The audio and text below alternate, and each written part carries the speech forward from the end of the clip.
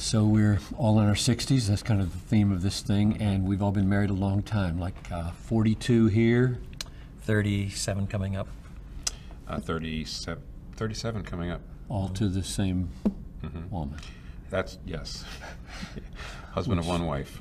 It is a precious thing. So a key of longevity. I read Bonhoeffer the other day, and I tweeted about it, I think, and he said to a couple he was marrying, the covenant from this day forward sustains the love, not the love, the covenant.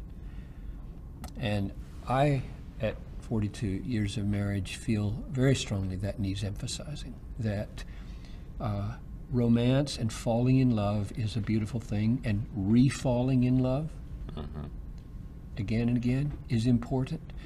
And that re-falling in love after seasons of pain can be sustained only if you elevate covenant above those affections and that romance. So that's kind of my main message to the younger fellas and gals who would say, what do you want to tell us about our marriages? And I would want to say, you have covenanted, and God has created, God has united this, and you have covenanted. That covenant exists. It exists. Your affections, they exist and then they don't exist. You get angry and then you don't get angry. You feel so mad, you'd wonder, where did all that affection go? And that can be reborn because there's this massive platform. In popular terms, I heard that on British TV when I was doing doctoral studies in the early 70s. There was this old man who was being interviewed who had been married for something like 60 years or 65 years, and his wife was there with him. And the interviewer was saying, during all this time, haven't you ever considered divorce? And he bristled. Divorce? Divorce? Never, never. Murder often, divorce never.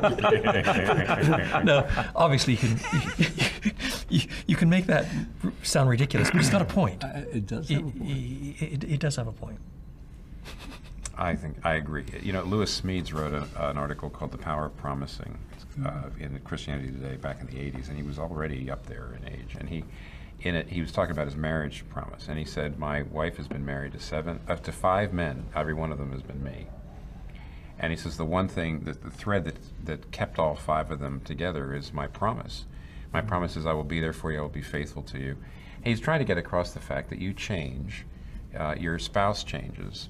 And it reminds me a little bit of Stanley Hauerwas, who says you always marry the wrong person, which means even if you think you're marrying the right person, marriage is such a big deal that once you actually get together, you start to change each other. And so the basis of your marriage can't be the feeling, and the basis of your marriage can't even be we're just kindred spirits, because your spirits will go in and out of being kindred. The thing that keeps it is the promise. I made a promise. I've made an appointment with you in the future to be your husband every year. I think you're absolutely right. It's a covenant. Yeah, and we've got to go because each of us has things to do here. But I would just underline, if that sounds too duty-oriented for people, that's the ground in which the flower grows. That's the ground in which, because if you're in a season right now where the flower is wilted, and you think the solution is to pull the plant up, that's not the solution. The ground of covenant, the ground of promise, the ground of no divorce, maybe murder, but no that's the ground where it can reflourish, and it does. I just testify from 42 years that falling in love with my wife again and again is a very beautiful thing. And ideally, that is nurtured, at least in part, by grounding marriage itself in Scripture in a big framework. We're made by God and for God. This is His design, not my design.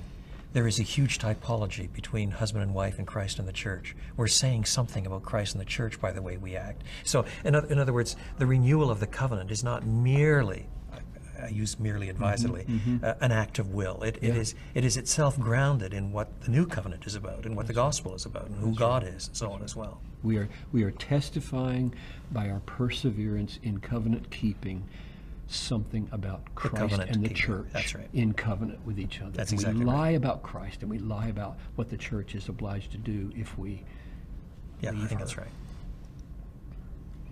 If you talk any We're more done. about marriage, I'm going to cry.